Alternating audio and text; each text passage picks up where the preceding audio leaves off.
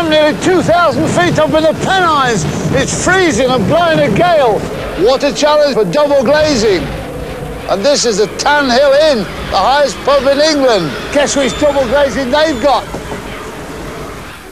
Wouldn't think you're in the same place, would you? And here's why. Everest replacement windows. These new frames are made from tough UPVC, and they've got the famous Everest draught-proofing. In fact, nowadays, this is the only draft you find up here. You only fit double glazing once, so fit the best. Everest.